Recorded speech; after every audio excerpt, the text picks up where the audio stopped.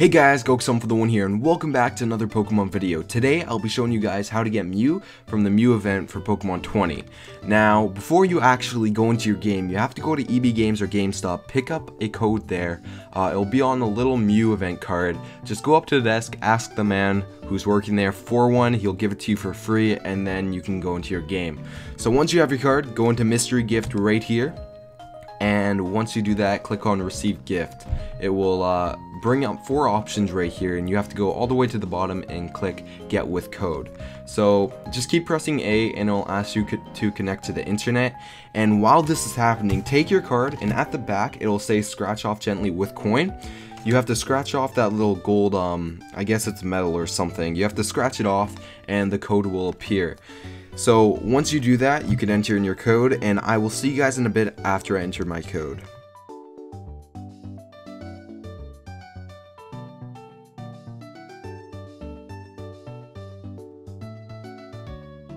Okay guys, I have finally entered it. Hopefully you guys did that while that little clip was running. But once you enter your code, it will say searching for a gift. And Mew should pop up if you entered your code correctly. If you didn't enter it in correctly, go ahead and try again. It doesn't really matter. You won't ruin your one chance. So I'm going to click yes right here. You guys should too, and you'll be able to get your Mew. So once you get your Mew, it'll say, or once you click on yes, it'll say receiving your gift, and Mew is being transferred into your game. As you can see right here, I am receiving my own Mew. Mew looks so cute. I love Mew. Probably one of my favorite legendary Pokemon, just because of how cute he is. I love his design and everything. So anyways, I'm going to cut once more, guys, and I'll see you guys once I'm in my game.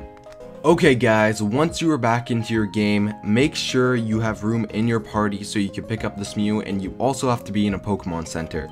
So once you're in the Pokemon Center, come over to the left side here, and this lady will say good morning to you, and she'll give you your Mew.